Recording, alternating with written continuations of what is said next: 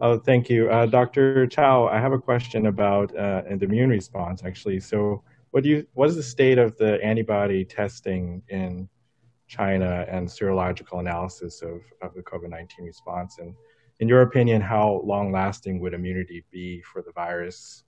Um,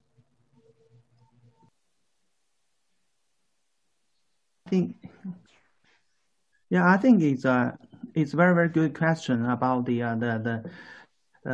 antibody response after contact or infection by SARS coronavirus 2. From the research work of Chinese scientists, it seems that the IgM antibody developed within 1 week, and there's an increase of the antibody titers together later followed by IgG, and it seems that the IgM the IgM titer can decline, yes, after 2 or 3 weeks, and the IgG titer still remain high as long as 2 months, and that is 60 days. But at this time, yes, we have no more even longer follow of the dynamic change of both IgM and IgG.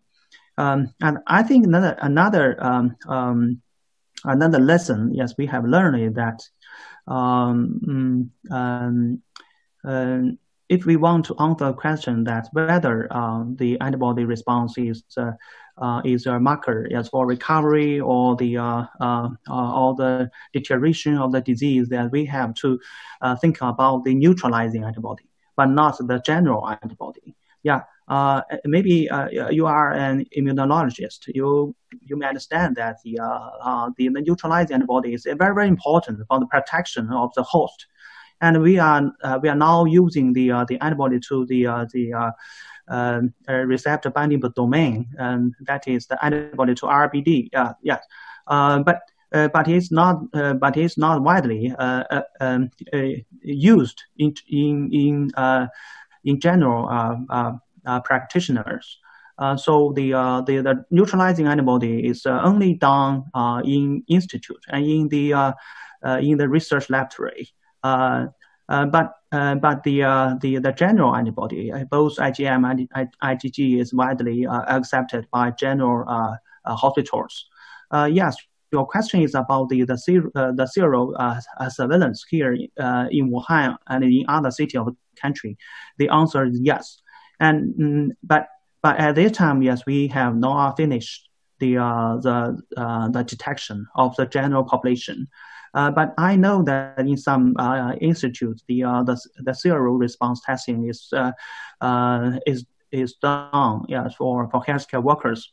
Although there are some healthcare work infection in some institute, but it seems that the positive ratio of antibody is not so high as we have imagined.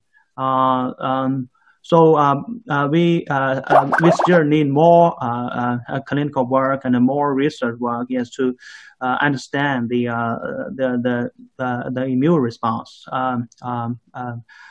such as the patient's acute infection in the convalescence and the long-term follow. And we also want to compare the difference of the antibody response between mild illness, moderate illness, or severe or critical illness. And we want to answer question that whether the slow response of the antibody is related to the adverse outcomes such as death. So there are a lot of questions. And we also want to understand that whether neutralizing antibody, the titer neutralizing antibody is protective, and it is a marker, yes, for us to clinical trial of the convalescent plasma. Yes, for the treatment using convalescent plasma, we should have the data of the neutralizing antibody. Yeah. So yes, your question is very very important, and there are more clinical or scientific problem we have to no answer. Yeah, thank you very much.